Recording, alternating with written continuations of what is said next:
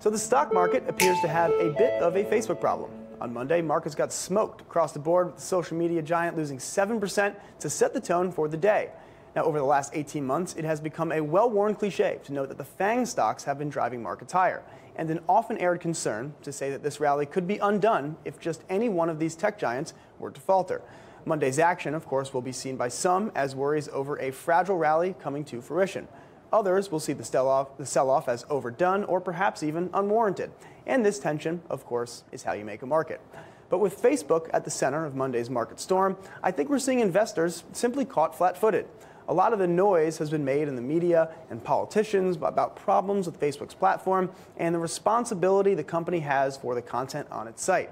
Until now, investors have been mostly complacent on this posing any risks to its future earnings power. But at least for one day, it appears that investors think Facebook's future success is very much in doubt.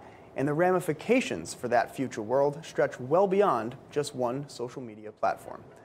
Now, turning to the schedule for Tuesday, the economic data calendar will be blank, with the Federal Reserve kicking off its two-day policy meeting in Washington, D.C., ahead of its decision due out Wednesday afternoon.